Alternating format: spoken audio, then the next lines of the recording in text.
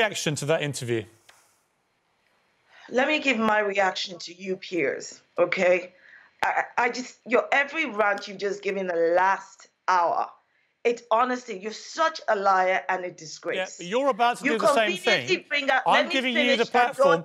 You talk about the interview. You trash me every time you come on.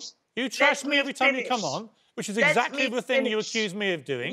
If you've got something to say about the interview, say it. Let me finish.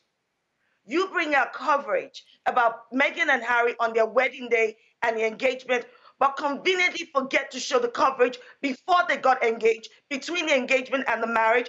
So you conveniently forget that Prince Harry, in November 2016, talked about the racist undertones of the media. You conveniently forget all of that to paint this picture that all was rosy and hunky-dory. Nonsense. And then you were lording over the Queen. Listen, by all means, let's applaud the Queen when she does something right. But when she does something wrong, we need to call her out. What does she do wrong? What does she do wrong? What kind of grandmother? Let me finish.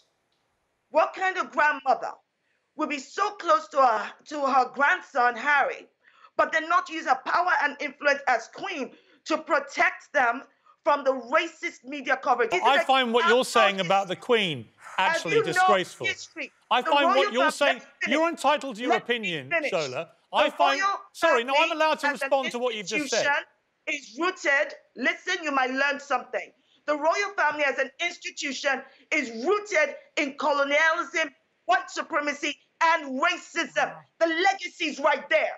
So you're now surprised that a comment would have been made by several members of the royal family about how dark Archie's skin is. It's not several members, actually. No, you can't spew lies. More outraged that Harry and Meghan... Are we allowed to engage in any of this? Let me finish. Well, you're not stopping. That Harry and Meghan had the audacity to speak that truth, then you should be at the actual outrage of racism. Right, OK. Am I allowed to respond to this? Am I allowed to respond yet? You can respond now. OK. I think what you just said about the Queen is disgusting. I think it's unbelievable. You talk about the behaviour of a 19... Am I lying when I said that? Allow me to say what I'm... Allow me to explain. And the institution is protecting... Allow me to defend our royal family, thank you. You tell me. Right, if you stop shouting, I'll answer you. You're going to stop shouting? Or after you stop shouting. Yeah, let me tell you why I think what you said was disgusting. The Queen is 94 years old, right? Her husband is 99. He's lying in hospital for the 4th week, seriously ill. You talk about how could... Please let me speak, Shola. Everybody, come on, let's just stay calm. OK, whenever you're finished. Recovery, but the reality is you cannot Shola, I'd like to finish my sentence, please. Any omissions or conduct I would like to finish my sentence. What your family has done that has perpetuated racism. Okay. You don't cover it up. Can I please finish my sentence? You have to be able to call her out when she's done something wrong. I'm going to finish my sentence now if you stop shouting at me. Here's the finish of my sentence. Guys. You talk about the behaviour of a 94-year-old monarch and you say that she should have done more. What about the behaviour of Harry and Meghan, who are spray-gunning his family on global television as Philip lies in hospital? You might laugh. I don't think it's funny.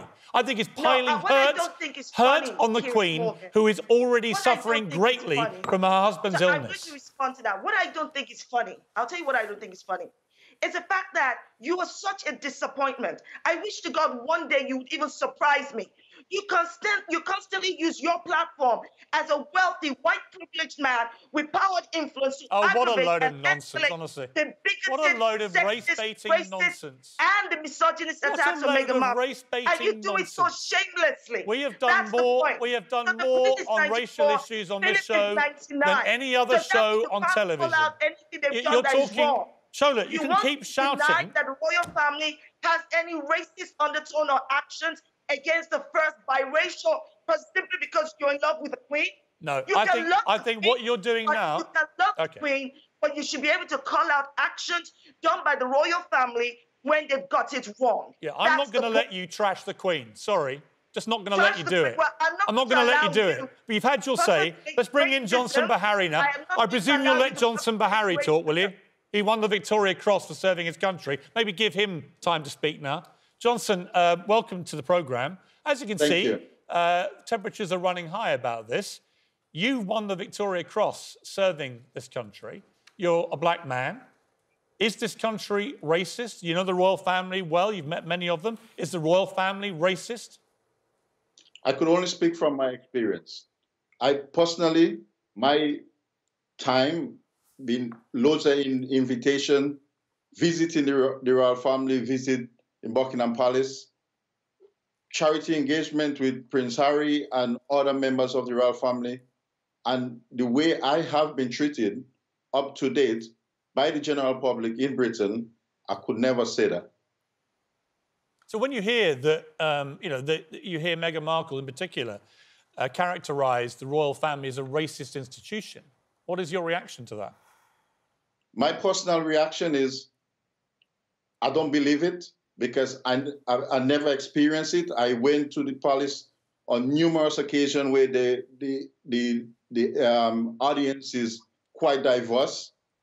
Everyone is happy and, you know, having a good time. And the royal family, yeah, I mean, for me, personally, I never seen it, never experienced it. OK, Johnson, and it's good to hear your perspective. But you would also acknowledge that if somebody who had come into the royal family had an experience that she felt either with the press, had tones of racism, or the way that her son or her children were being spoken about had tones of racism, you would want those allegations to be taken seriously, would you not? Well, that's in any walks of life.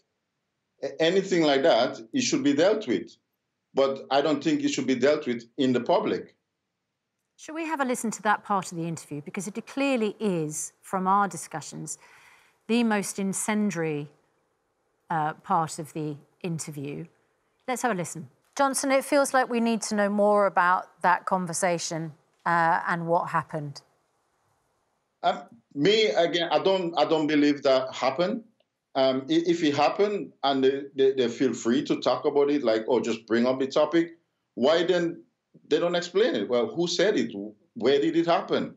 I don't believe it. And what was the context? We don't have the context. There are many families in this country who are biracial, where one parent's white, one parent's black. You don't think that those families have honest, sincere discussions about, you know, what colour the babies may be? Of course those conversations happen. The context is so important here.